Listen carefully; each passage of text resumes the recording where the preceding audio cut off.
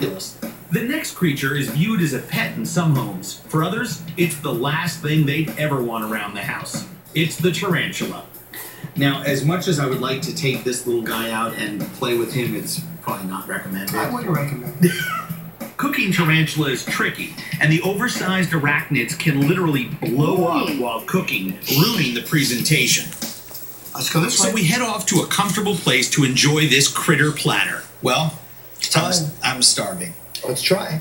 I suggest you eat a tarantula the same way you would a lobster or a crab. It really tastes faintly of shellfish. I can't wait to get into the center of this little fellow. We could have certainly spiced it up more.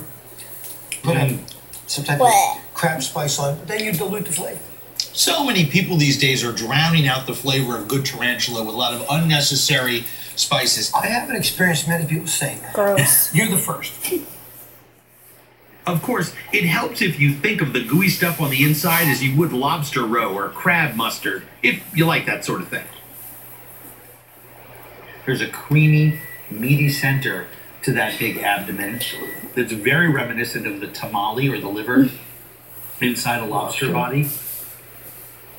We just don't serve bibs with it. Or drawn butter. Or drawn butter. Out come the scorpions. Gene puts them on a cucumber slice topped with a little bit of herb cream Scorpion. cheese. Bon appetit. See? What? Ew!